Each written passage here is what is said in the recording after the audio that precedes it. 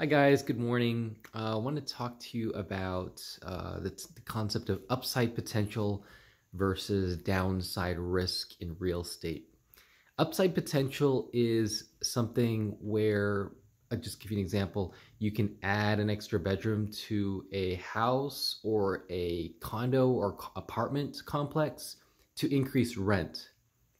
Another thing upside potential is if you purchase a property and let's say you've got 4 units and 3 of them are rented, but you're collecting 600 a month in rent, with the potential that maybe you could increase the rent over the next 5 years to slowly up to $800 a month.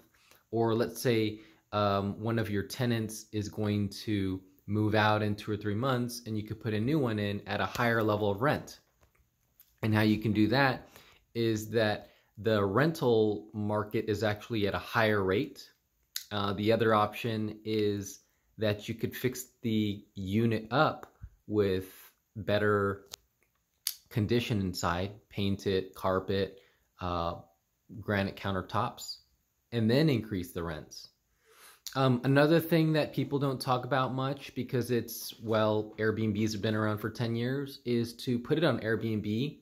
And if you can keep your costs in terms of maintaining it low, like the turnover rate of the room and the housekeeping and self-managing the Airbnb listings, that could be another way to garner a higher level of return on your property.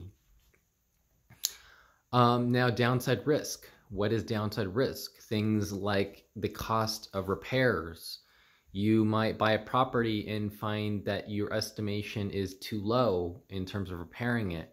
You might find that the annual maintenance is much higher because the building is really old and you've got to fix the plumbing. Or, for me, rentals very commonly, the kitchen faucet will start leaking. Having a dishwasher is also a very iffy thing because they often start leaking underneath the kitchen sink, and it's very costly.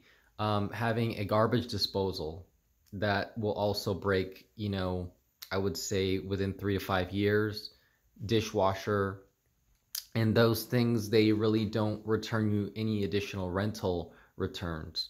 Another thing, so I keep those out of my property, the dishwasher and the garbage disposal. And the other thing is like the little hand sprayer thing. I keep those out too. I don't even install those because they break and they just don't add any additional value for me. But I mean, those are small things. Those are, hundreds of dollars type of thing. The bigger downside risk is you buy a property, you're rehabbing, and you find that there's an unpermitted addition, and that might cost you $1,000 to repair. Or you're in a village where they require an inspection, and now you've got to get licensed roofer, licensed masonry, licensed everything.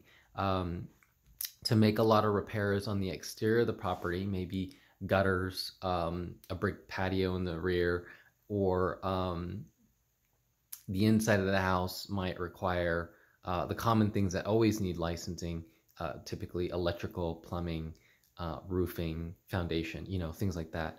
I mean, I can only say for sure the electrical and plumbing are the things that you definitely always need licensing, plus or minus the roofing. But when a village gets involved, they could ask for anything. Um, so just, well, I guess the key thoughts about this is when you're looking for an investment property, and that's even if you're buying your first time buyer, you're a downsizing, um, empty nest, you're over 50 and your kids moved out and you're looking to downsize to a smaller house. Buying a house is always an investment. These are things to consider. You may consider renting out a room in your house if you're comfortable enough, and that could generate you at least another 500, 600 a month. That will help subsidize your mortgage or help subsidize your living standards. And consider consider your upside potential and your downside risk when you're buying. Start with a property that you can handle. If you're young in your 20s, 30s, you're getting started, maybe going to college and your parents are helping you, start with a condo. They're easier to maintain because you don't have to cut the grass or anything outside the building like paint or fences. Typically, the HOA will cover that. And then maybe you can move on to a single family home, go into duplex, fourplex, eightplex, 20plex. I mean, that I think that's kind of the idea of progression in real estate as you get to more complexity and things that become a little bit more complicated. Although even people who are very professional typically can also stay with just carpet and paint rehabs. Anyway, I will leave it at that for now. You guys have a great day, and until the next video, I will see you later.